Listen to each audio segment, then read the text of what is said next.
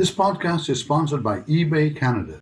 eBay Canada is here to help. They've been supporting Canadian small business retailers for 25 years and have recently launched their Up and Running program to meet an urgent need to get businesses online today. New business sellers can get a free e-commerce store for 90 days when they visit ebay.ca/upandrunning. Offer open until August the 22nd. Welcome to Canada's podcast, the number one podcast for entrepreneurs by entrepreneurs. Hi, this is Angela Fay from Canada's podcast on this Canada Day. Very excited to be celebrating and spending some time with Sarah and as we celebrate our national holiday as well. So I would like to just quickly introduce Sarah Saffari from CE Owned.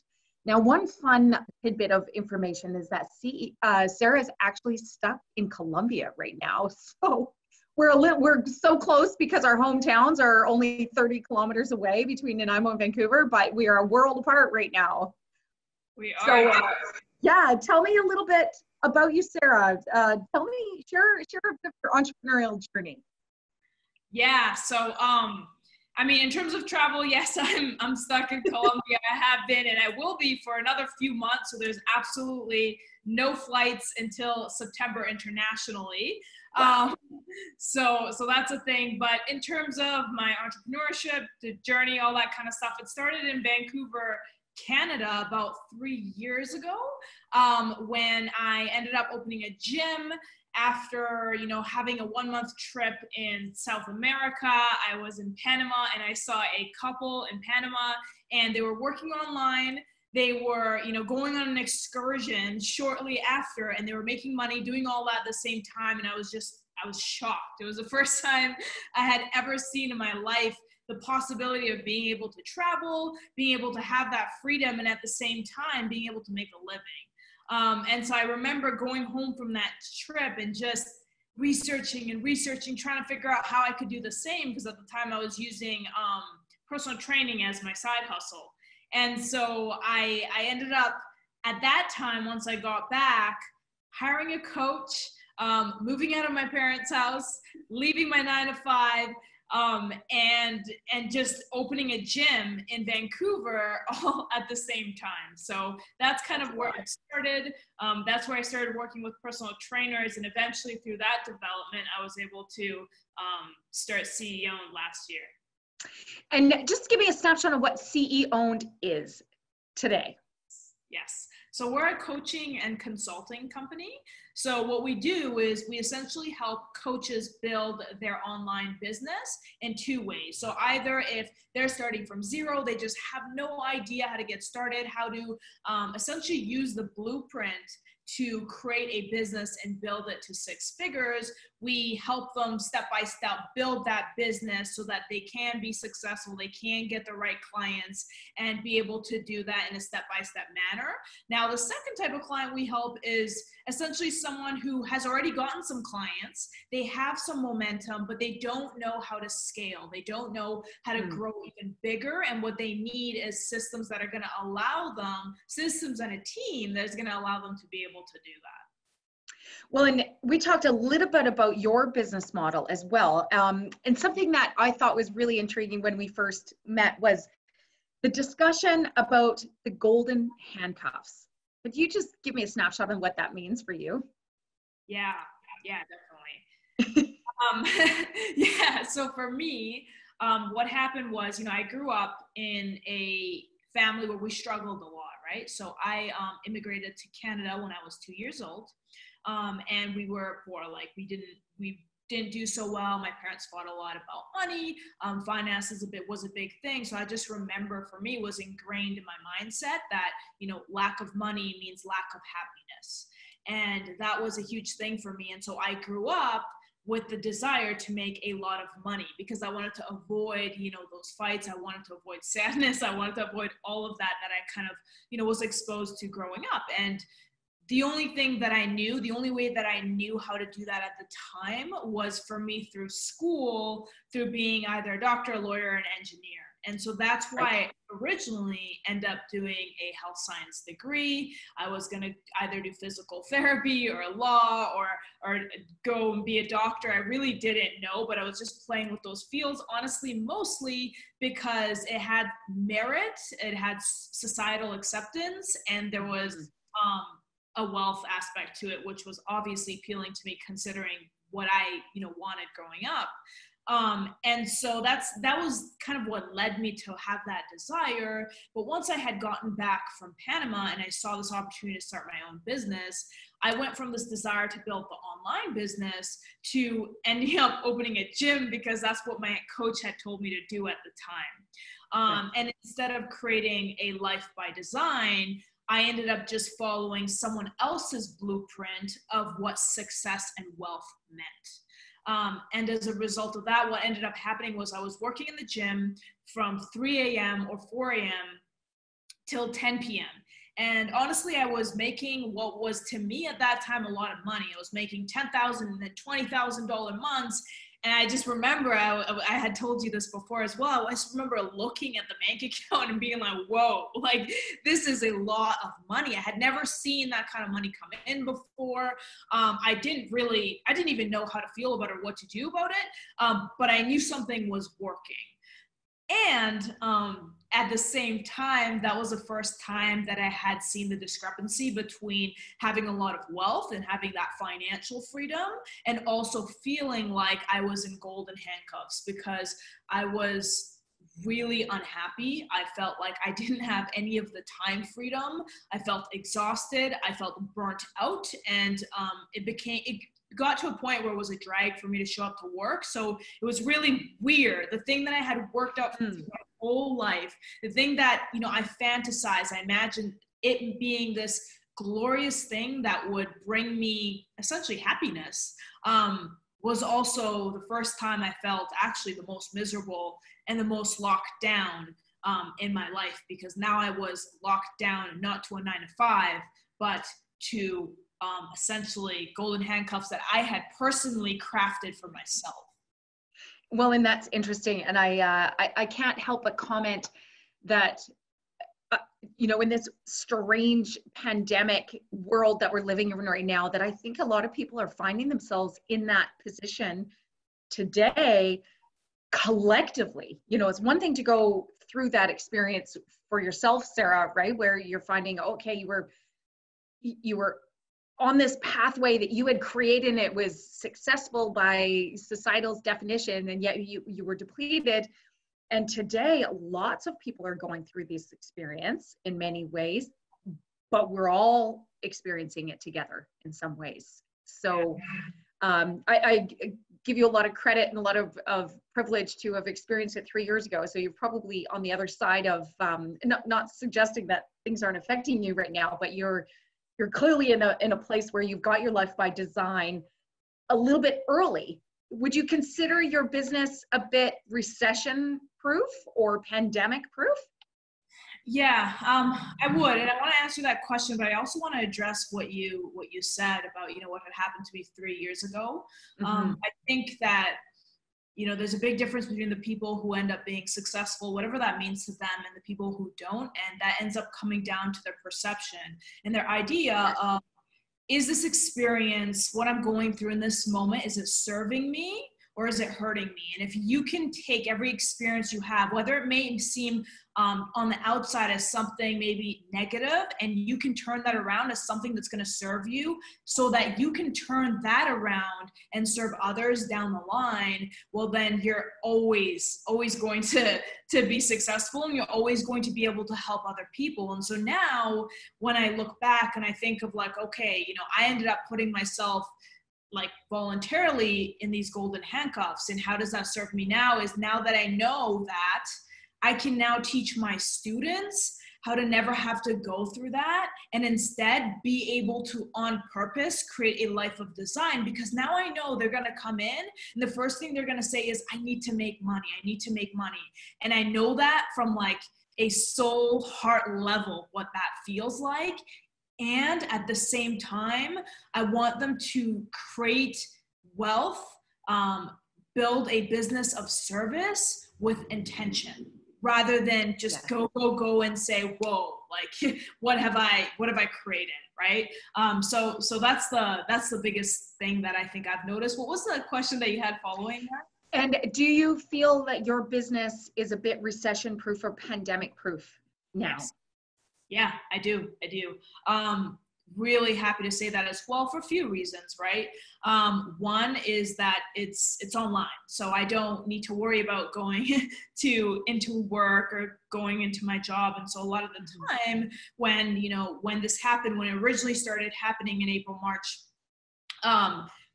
a lot of people stopped going to work. A lot of people stopped showing up. People could not, be together. And so when something like a virus happened, you lose work, right? And so Yes. the fact that I'm online, the fact that I can essentially, if I need to, isolate and still work is one of the factors. And the second thing is just the nature of the work, right? So consulting and high ticket consulting and coaching in itself, you don't need 90% of the population. You don't need a vast majority of the niche you're working with.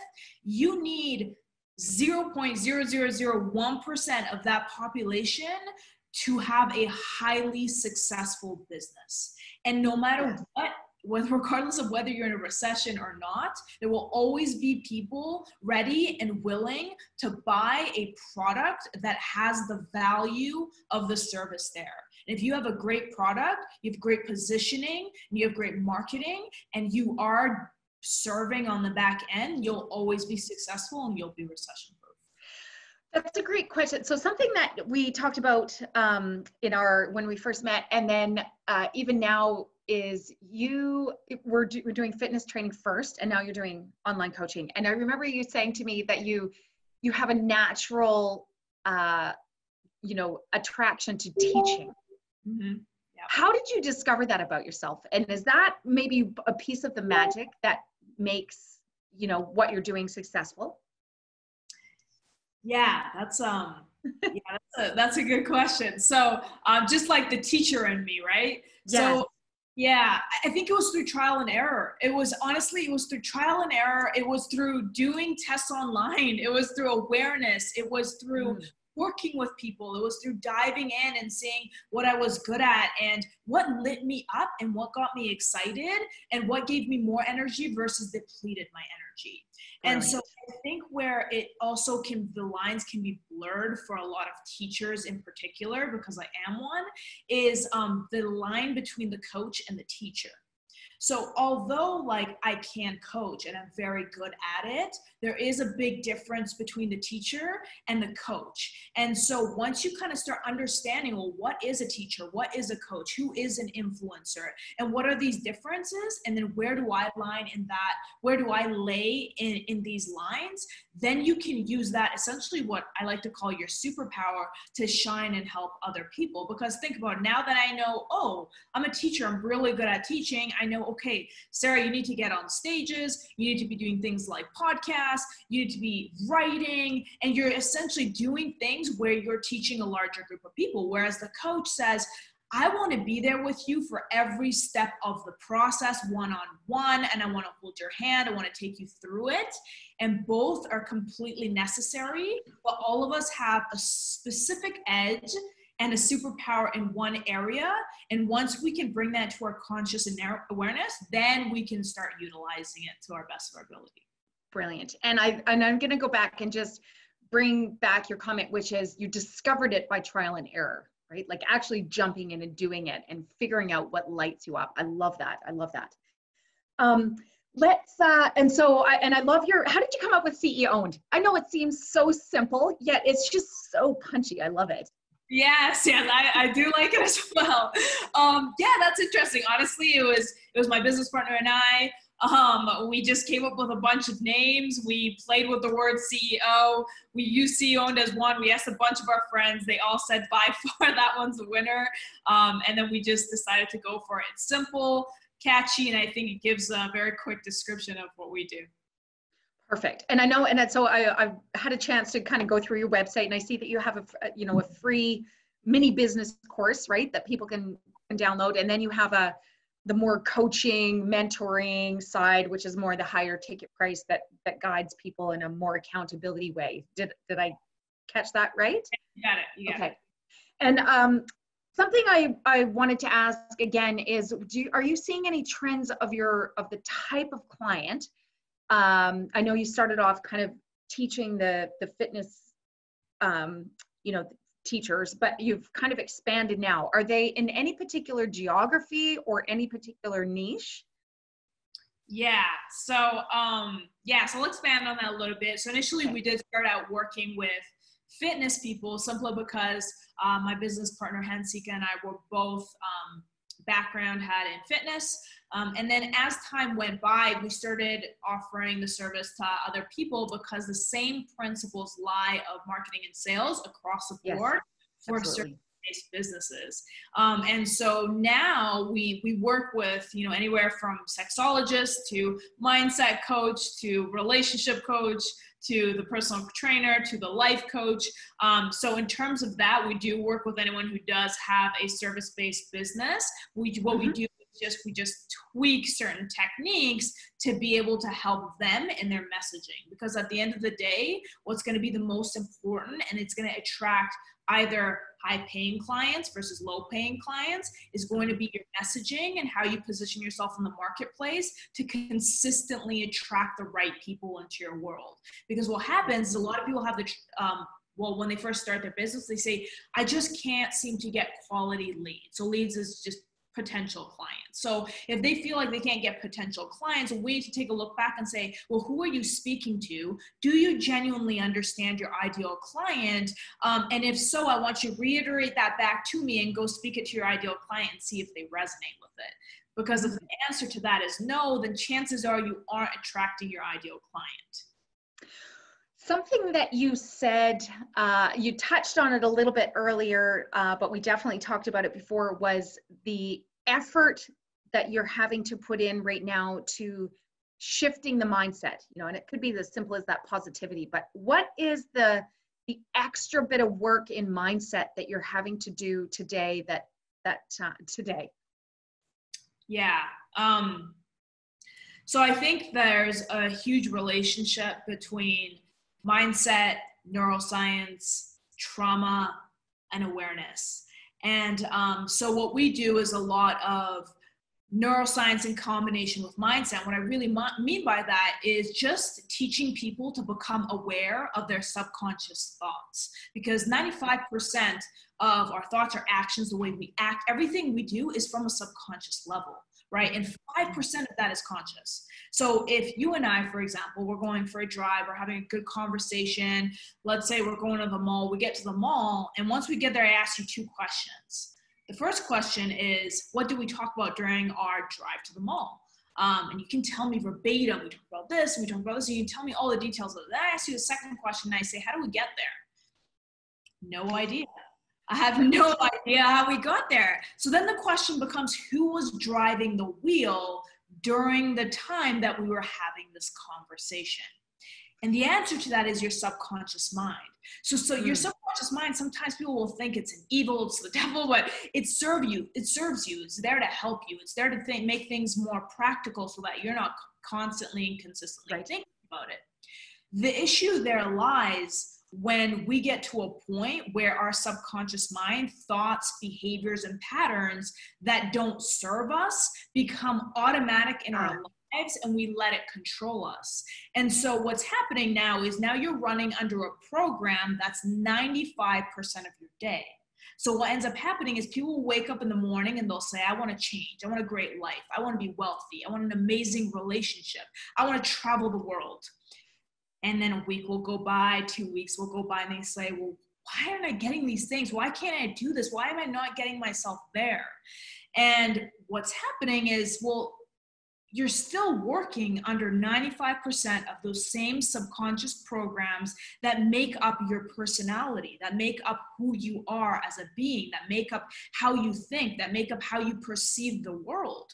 And so what we need to do is bring those subconscious thoughts, number one, to our conscious awareness, and pick and choose which ones we want to keep and which ones we want to. And so a basic idea in neuroscience is nerves that wire together, fire together.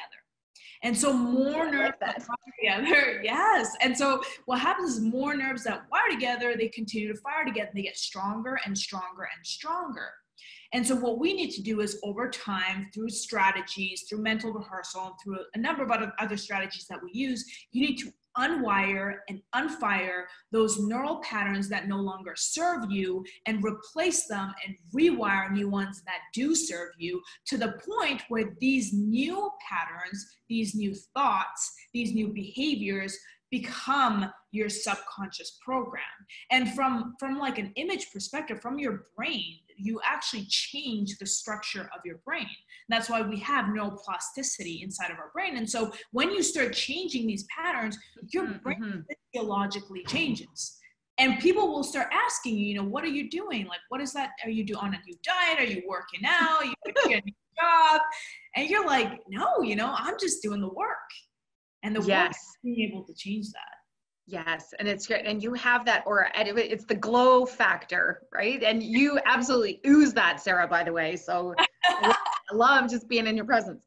I want to have a little bit of fun, and let's switch tacks a little bit and go from Vancouver's hometown. But tell me about Colombia and living there and what life is like right now. I mean, you're the first person I've talked to that's stuck in another country. So let's share that.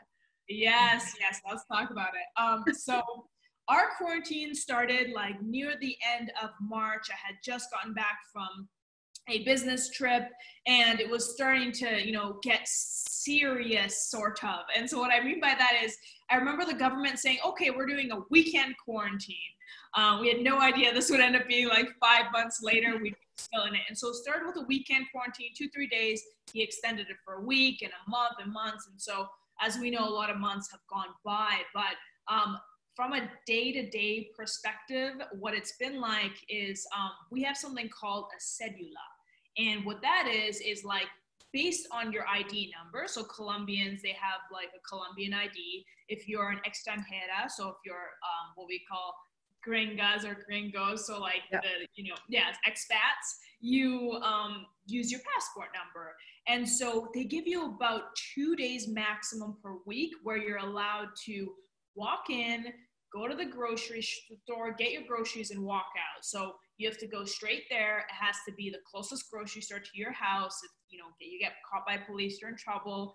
You definitely have to wear your tapabocas, so your mask. And they wash your ID, they wash your shoes, they spray you down, they take your temperature, and then once you get in there, you do your thing, you leave, they make you switch your mask, they take your temperature again, and then you're done, and you can go back in. So it's been pretty intense in that sense. Wow. Yeah. It's definitely loosening up a little bit more. Like some businesses have slowly opened. I would say overall it's been good in terms of the number of cases. It's kept things like relatively stagnant, or if it's increasing just a little bit at a time. But it was an interesting experience. Again, like I do think you have two choices in how you see the situation at hand, and you can just choose to allow it to help you grow, or you can choose to be like, damn, I'm stuck in quarantine for a very long time.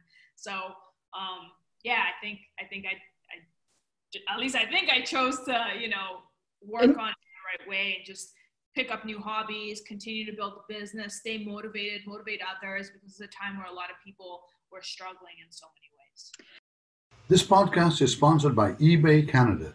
eBay Canada is powering Canadian small businesses. Go to ebay.ca/up-and-running to open your online shop.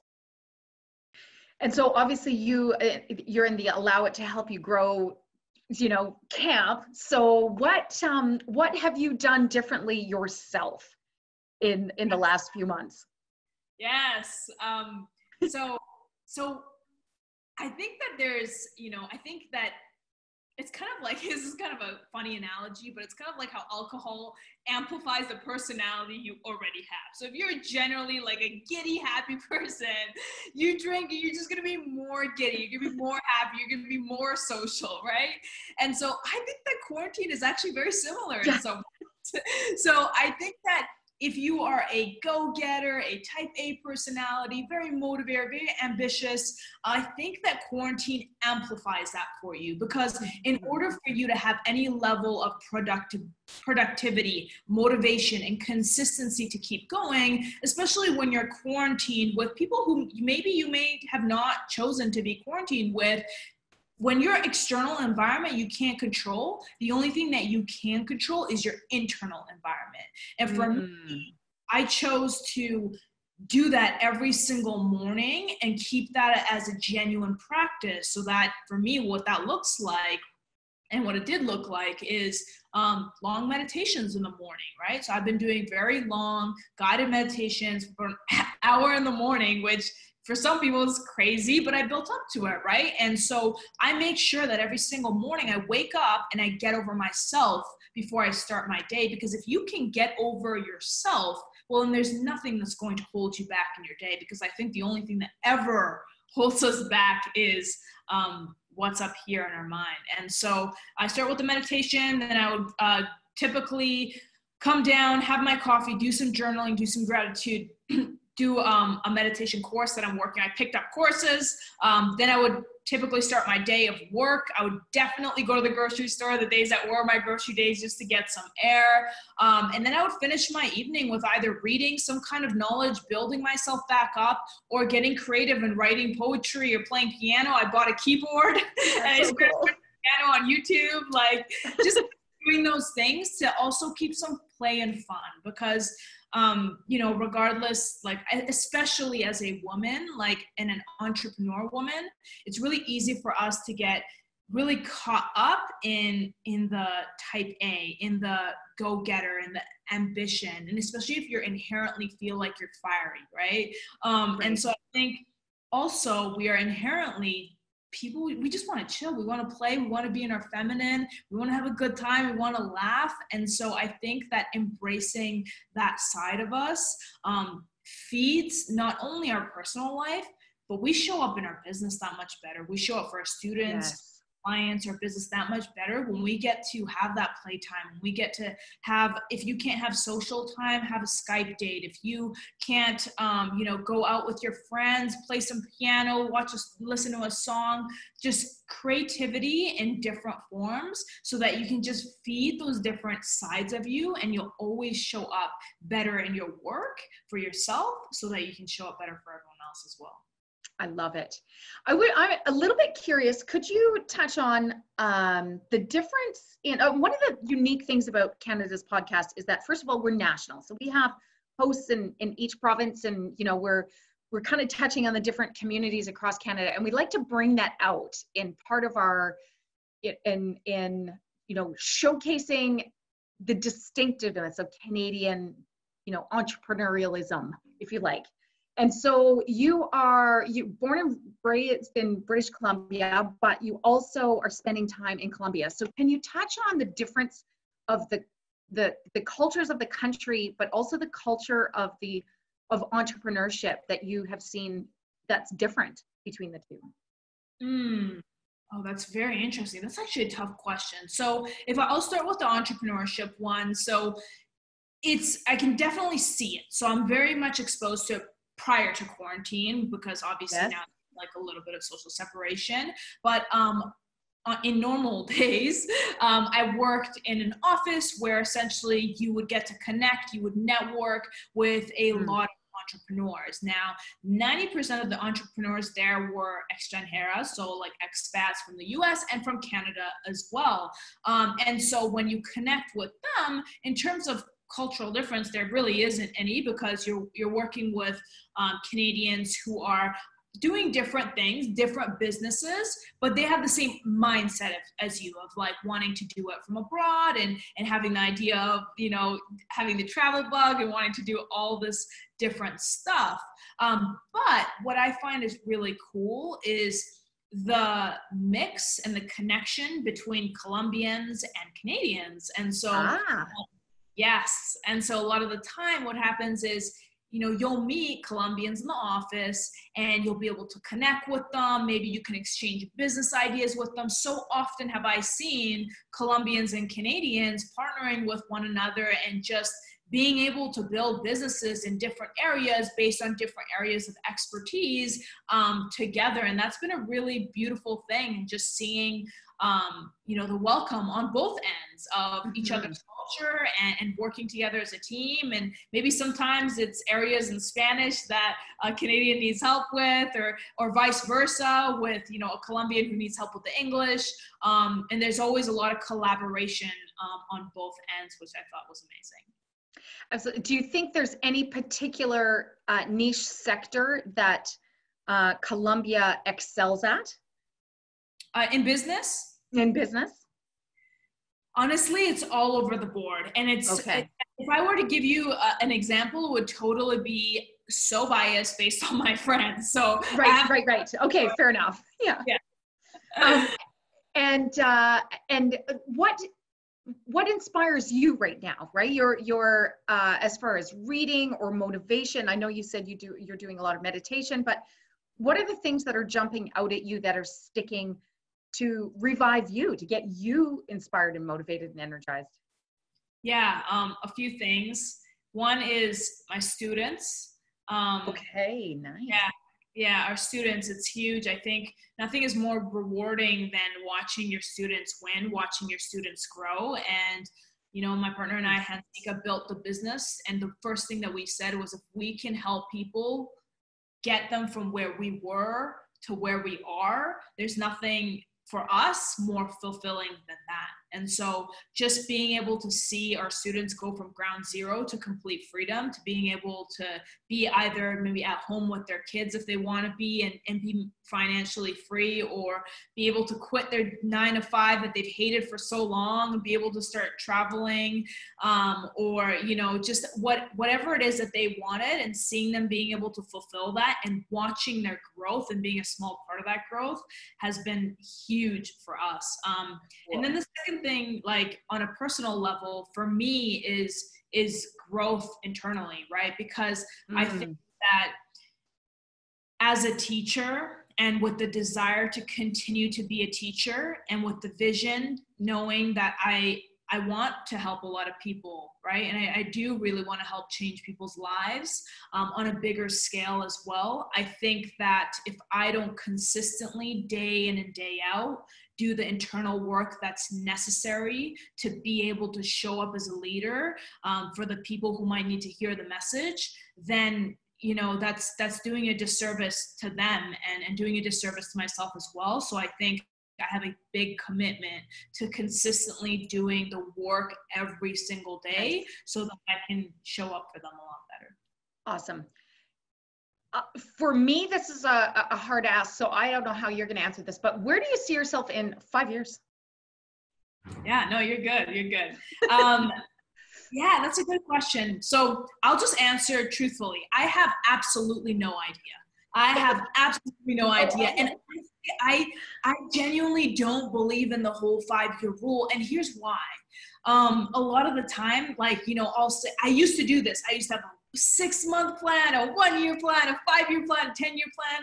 And then I started seeing how life really pans out. You know, I started seeing how life can change so fast, how one thing can happen that can trigger a cascade of events, or maybe one person comes into your life that triggers a cascade of events or opportunities or all of these things. And I think what I've learned as a result of that is to be open. And to be open to opportunity, to be open to change, to be open to meeting people in all sorts of ways. And that in itself, to choose to live in the unknown every day, has brought about more opportunity than any kind of planning ever has for me. So although I have a general idea of my goals, my desires, my ambitions, and how I want to grow, I want to spend, honestly, the rest of my life being open and in the unknown to an extent. How do you, and I relate to those comments. So it's, and I just imagine like a whole entire portion of our audience going, like the engineers or the, you know, the systems people going, oh my God, that just, you know, it's a scary concept. So how do you personally reconcile the difference between sort of open, you know, opportunity and planning and system structure? What do you think? Yeah, so I think there is definitely a fine line between the two.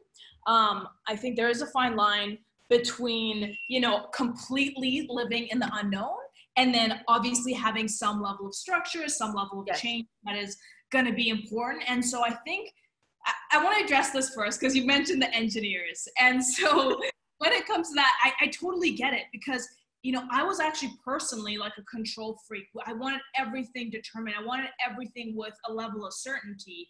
And honestly, a lot of times when our students initially onboard, they'll ask questions, and rightfully so, of like, can you guarantee this? If I do this, will this happen, right? Because we, like, our human nature, our desire, like whether you're an engineer, a lawyer, a doctor, a receptionist, whatever you are, we want some level of certainty. And so what we do as a result of that is we create this false sense of certainty. But at the end of the day, all of us, to the degree that we allow, we're living in the unknown. And so whether we want to tell ourselves a story that there is certainty, that our life is mapped out to some extent, we really don't have that certainty, and that in a sense is a false sense. Now, there is a difference between me putting myself in a position where I say, yeah, maybe I'll be in Argentina in 2 months, versus like, well, I have this amount of time planned out. And so I do want to draw that discrepancy. And so I think that at the end of the day, there's a few things that are important, and you have to find out, what are my values? What do I hold to highest degree? And what do I want with these? What kind of results do I want to create with these? And map out those enough to the extent that you have a direction that you want to go in, and allow for opportunity. Because what I notice happens a lot of the time is sometimes we'll be so rigid in our plan, in our goal, in what we want to create, that tunnel vision disallows potential opportunity that can really change our lives. So I think if we mix the both, we'll be able to get a lot more results out of it. But I think it's really interesting, in this day and age and going forward, the fine balance between staying open to opportunities and planning, right? There has to be a magic sort of comfort level in there. What do you think, Sarah? Yeah. I would say that at the end of the day, have an idea of where you want to go. Have an idea of your vision. Be clear on that vision. Be clear on the goal, and go for it 100%. And if an opportunity comes your way, I want you, instead of cutting it off and focusing 100% on the plan that you already have, I want you to just take a minute, take a second, reflect on that opportunity, and ask if it serves the ultimate goal that you have. And if it can potentially help you, and if it can potentially lead you in a direction that will serve and in ways be able to partner with the goal that you have, then go for that all in. Because that way you have some level of certainty, regardless of what that means, and you are staying open enough to opportunity that can help grow whatever that looks like for you. I know you just used the words being all in.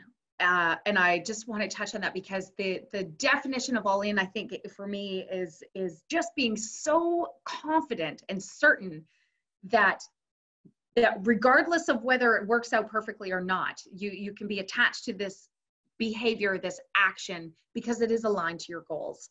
And I've had some people, talk about being all in. What does that mean? It means different things to different people, but for you, it clearly, resonates with the idea that whatever you're doing, put your energy behind it, put your commitment behind it, and then boom, it will lead you toward your goals. Would you agree?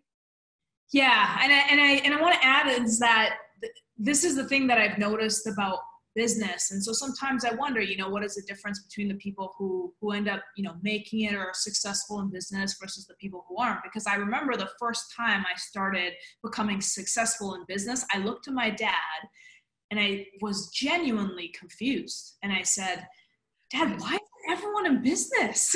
Why isn't everyone doing this? Like, what? And I just really didn't grasp that idea. And I think that a lot of the times, we'll say we're all in, and we mean it when we say it. Like when we say, we're committed, I want to do this, we're committed, but business isn't easy. Business isn't easy. And you have to face not only so many things from the entrepreneurial perspective, but with yourself. You have to look at yourself in the mirror. There's no boss guiding you. There's nobody telling you what to do. There's nobody really there to guide or lead. You are now the leader. And as a result of that, you need to do your own introspection. You need to look in the mirror sometimes faster than you ever have before. And so if you're not willing or potentially too scared to do that consistently day in and day out, then unfortunately a lot of people do end up giving up. And so I think the idea for me personally was I couldn't imagine that the thought of going back to a 9-to-5 was something that was like, it didn't even exist. The thought could not exist. It didn't matter. It was like, okay, so it doesn't matter how many times I fail, because the number of times I fail means that I'm that much closer to success. And I've noticed that mindset among every student. So they'll say things like, yeah, I got on 4 sales calls and they all said no, but that makes me so happy because it tells me that the 6th one is going to say yes. And I'm that much closer to that next one. Awesome. So I'm going to share with you post-podcast something that you just totally got fired up for me personally, but that's a different conversation. I'm excited. One is I'm probably not going to bump into you anytime in person soon, being on different continents at the moment, but I would love to connect with you again in person, or online at some point. I'll be in your You're officially part of the Canada's Podcast Network, so welcome to the alumni. Thank you. How can people get a hold of you post-podcast, Sarah? Yes, so few things. So they can either follow me on Instagram at Saffari Sarah, so that's SAFFARI SARAH, or they can check out our website at theceownedcoach.com. Awesome. Sarah, thank you for your time. I'm so glad that we had a little snippet of Canada Day celebrations together, and stay safe and healthy in Colombia. Thank you for having me. This podcast is sponsored by eBay Canada. eBay Canada is here to help. They've been supporting Canadian small business retailers for 25 years and have recently launched their Up and Running program to meet an urgent need to get business online today. New business sellers can get a free e-commerce store for 90 days when they visit ebay.ca/upandrunning.